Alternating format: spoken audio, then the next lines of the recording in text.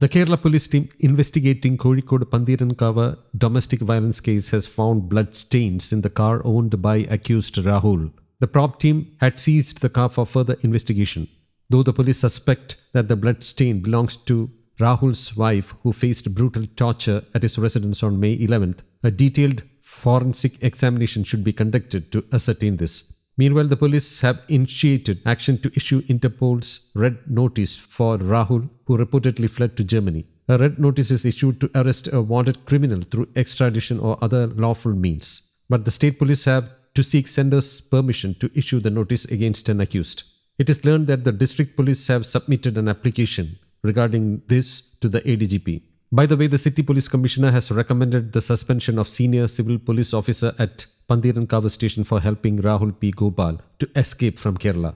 An inquiry by the Commissioner also revealed that this policeman had informed Rahul about the move to charge him with sections under attempt to murder and advised him the route to escape to Bengaluru, evading the police. The Commissioner directed the Assistant Commissioner, Farooq, to carry out an elaborate internal investigation into the leaking of information from the Pantheerankavu police station to the accused. Earlier, the Commissioner had received a secret information that an officer at the station had helped the accused to escape. A detailed examination of the call records of the suspected official subsequently revealed that the officer had been in constant touch with Rahul. The police officer is close to Rajesh, a friend of Rahul who has been arrested in the case. Interestingly, the policeman was part of the team that reached Rahul's house to serve a notice on him on being charged with the murder attempt. The internal probe also revealed that the officer had met Rahul just before he started for Bengaluru. Top police officers are currently examining whether the policeman had any financial transaction with Rahul. The department is planning action against more officers who were on duty at Pantheerankavu police station on May 11th.